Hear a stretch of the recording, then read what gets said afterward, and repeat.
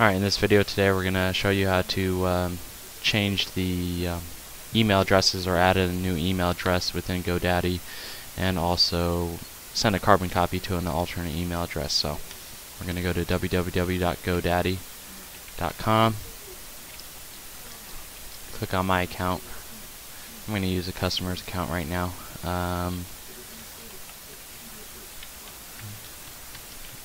Type in your password, log in. From here you're going to want to click onto visit my account section at the top here, and in the email address you're going to want to click launch on your email manager. From here we could create a new email address. So I will create Justin at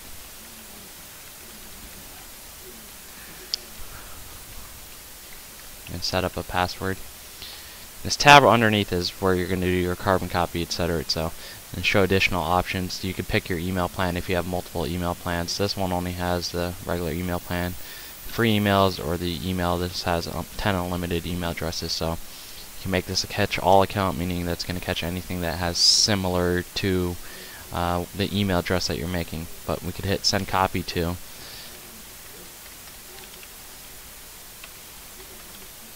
and put it here. So add an extra email address and then just hit create. Also, to remove it, to remove your carbon copy, you would just go into the email and it has to probably set up. So let's take a look at one of the other ones. See? So I'm looking at store@pueblogrande.org, send a copy to. We could remove that here. So that's how you add and remove. This will pen for a little bit, usually a few minutes, and then it's active and live to go. We could test it by going to login.secureserver.net, type in your email, type in your password, see if it's been set up.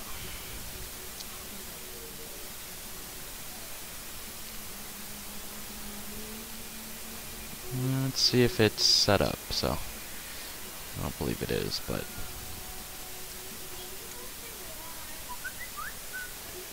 doesn't look like it is. But that's how you add it. It takes a little bit for it to actually activate. So we could refresh to see if it has been set up or not. But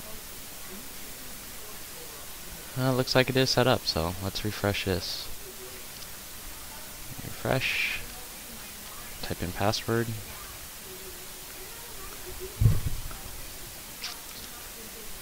Bam. So now let's do a compose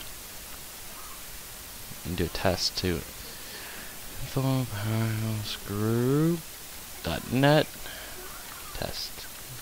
test of email. Hit send. So the email has been set up. Testing to see if it's received. Yep, it's received. So that's how you do it.